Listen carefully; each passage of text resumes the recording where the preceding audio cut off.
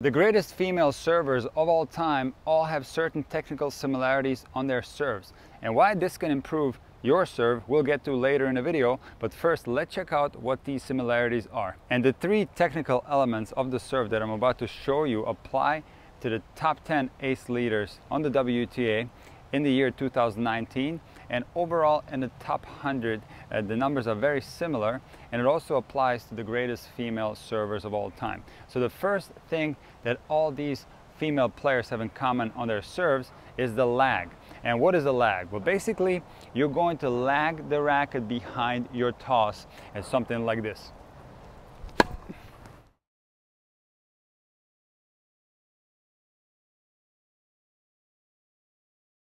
And it's no coincidence that a lot of WTA players serve with the lag, because you can get a lot of swing momentum from lagging the racket behind. So basically, what happens to the take back when we toss the ball first is that the racket really does not have any time to stop. So there's not going to be any pauses in the trophy phase, and the racket will gradually accelerate, and therefore on the serve you can create a lot more swing momentum.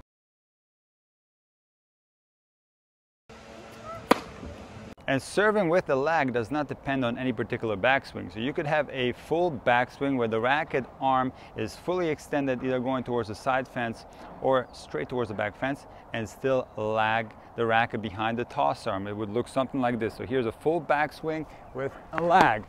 And the lag also works with a semi-abbreviated backswing where the racket goes up into the trophy phase in a more lateral way. And it looks something like this. And you could apply a lag serve to a semi-abbreviated takeback with a bent arm that closely resembles an abbreviated takeback. And basically what you would do is toss the ball first, and then don't allow the arm to straighten out, and basically keep it bent, and then lag the racket behind the toss, and it looks something like this.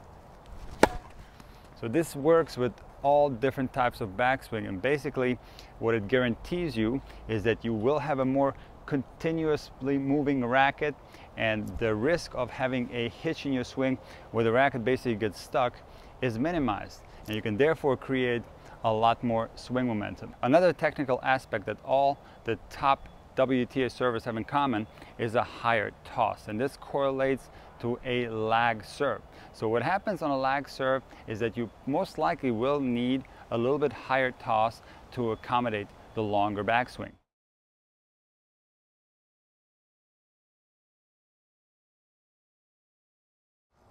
You could theoretically have a lag serve and have a low toss, but what happens with most players is that they don't have the quick enough body actions and also a quick enough arm to accommodate a low toss like that, because the racket would have to move pretty quickly in order to catch up with a low toss. So let me try it out. I'm going to toss it low and lag the racket behind.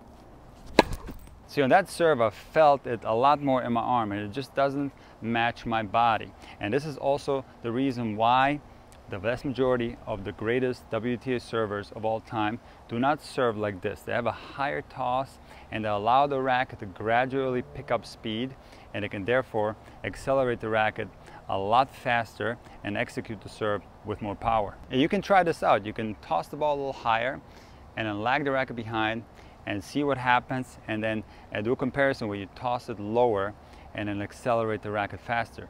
What I've found with the vast majority of players is that when you toss the ball lower and accelerate the racket faster, you actually are losing power. And here's the reason why you will lose power if you do that, is because it turns into a serve that's heavily dependent on a quick arm movement, and the rest of the body is really not helping out the serve. And see, when you toss the ball higher, now the entire body has a little bit more time to help the arm out, and now all the power sources can work in unison, and you can therefore utilize your entire body to generate power on the serve.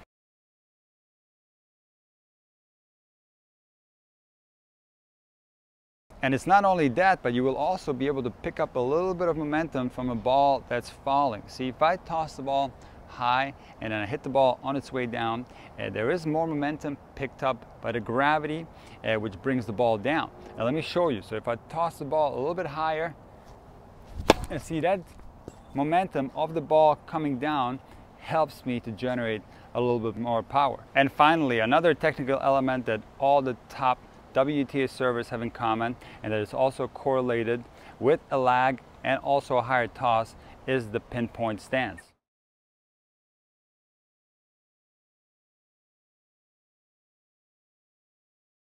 So all the greatest WTA servers of all time use the pinpoint stance, with the exception of Madison Keys. And here's what happens on a pinpoint stance. You will be able to generate a little bit more forward momentum from the back foot moving up to the front foot.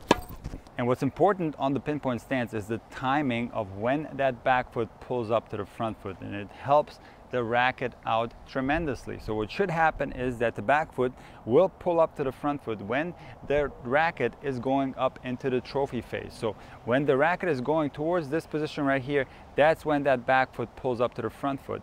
And now once it's set, we can accelerate the serve to the max.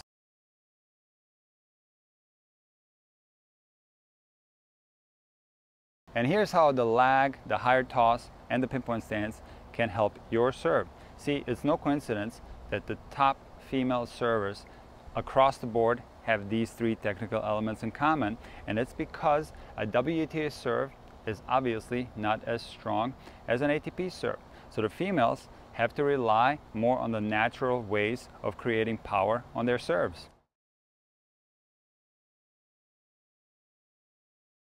And the lag, the higher toss, and the pinpoint stance have nothing to do with strengths. These are natural ways to get more power on a serve. And the way I see it is, why not apply them to your serve? It takes absolutely no effort, and you can generate a little bit more power on your serve as a result of that. And these technical elements are not exclusive to female players. The vast majority of ATP serves actually has these same technical elements in common.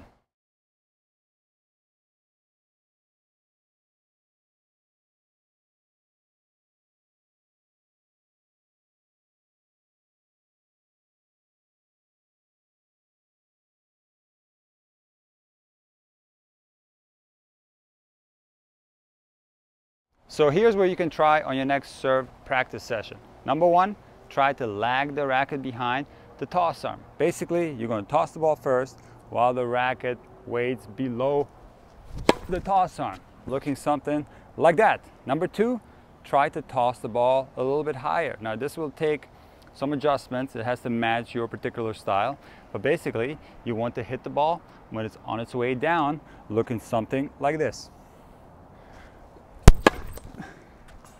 And now thirdly, try the pinpoint stance. Basically, as the racket is going up into the trophy phase, you're going to start thinking about pulling the back foot up to the front foot, looking something like this. Now, if you put all these three things together, you might get a few miles an hour extra on your serve.